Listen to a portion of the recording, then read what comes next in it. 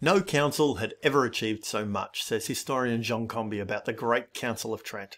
The Catholic Church was reeling. The Protestant Reformation had seen the loss of huge numbers of adherents. Around 40% of the Church was now Protestant.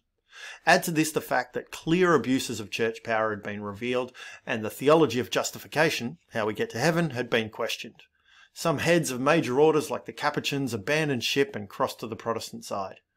Wars between Protestants and between Protestants and Catholics threatened to tear Europe apart.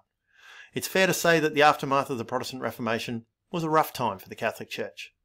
Comby tells us that the whole world was shouting for a council, and that's exactly what Pope Paul III decided to do. It was called in Trento, Italy, near the border of Protestant territories, in the hope that the Protestants would attend, and that we might mop up all of this Reformation business once and for all. When they heard they were not to be given voting rights, the Protestants boycotted. Maybe fair. A few actually did turn up in the last session, but didn't agree to much. This thing was a whopper of a council. It took 3 sittings, 1545 to 47, 1551 to 52, and finally 1562 to 63. There were 2 kinds of decisions at the council, those born out of long reflection on matters of theology, and those that seemed a little more intent on punishing Protestants and preventing future schisms. In fact, one of the favourite words of the council was anathematized, which means we declare you heretic or completely wrong. Let's run through some of the highlights. On the Mass, the great variety of liturgies were brought together in one official Latin Mass, for unity and for uniformity. Anyone advocating for the Mass in local languages is anathematized. On Scripture versus tradition, well, both. Scripture is the Word of God, and tradition is the valid interpreter of this Word. Anyone saying one without the other is anathematized.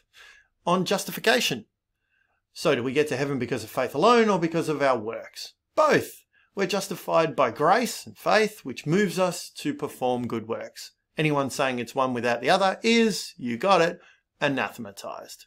On sacraments, 7. There are 7. These pesky Protestants with their 2, anathematized. On the real presence, yeah, Jesus is there in the Eucharist, and that requires a priest to make it happen. On founding seminaries, priests needed proper training, so each diocese was required to found a seminary for training them. We really must avoid having incompetent priests, which was one of the problems in the first place.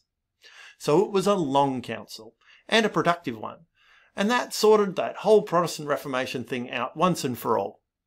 Except it didn't really. Yes, the key abuses of church power were addressed, and the confusions in doctrine clarified, but 500 years of poisoned relationships, war, and repression from and to the Protestants ensued.